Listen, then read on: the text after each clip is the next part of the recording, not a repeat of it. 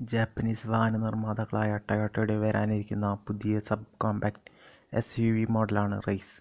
അടുത്ത മാസം നടക്കുന്ന ആഗോള അവതരണത്തിന് മുമ്പേ റൈസിൻ്റെ രൂപം വ്യക്തമാകുന്ന ചിത്രങ്ങൾ പുറത്തുവന്നു.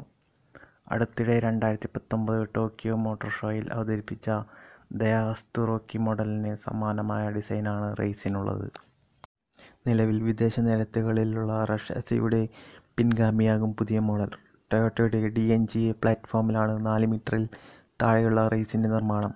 വലിയ ട്രപ്സോയിഡൽ grill, stylish headlight, sporty bonnet, 17-ഇഞ്ച് alloy wheel, floating ഡിബില്ലർ, black roof, black cladding എന്നിവ റൈസിനെ വേറിട്ട് നിർത്തും. പ്രീമിയം നിലവാരത്തിലുള്ള ഇൻറ്റീരിയറും വാഹനത്തിലുണ്ടാകും.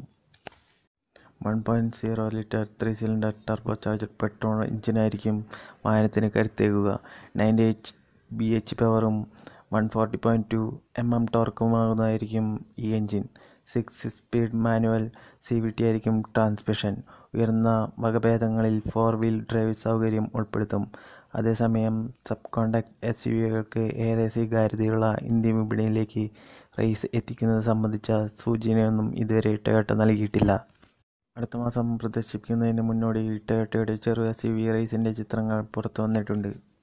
രാജ്യാന്തര വിപണികളിൽ സുസുക്കി ജിംനിയോടാകും ഈ SUVയുടെ മത്സരം. എന്നാൽ നീളം 4 മീറ്ററിൽ താഴെ എന്നതിനാൽ ഇന്ത്യയിലെത്തിയാൽ Tata Nexon, Mahindra XUV 300, Hyundai venue തുടങ്ങിയവയോടാവും ഈ കോമ്പാക്ട് SUVയുടെ പോരാട്ടം.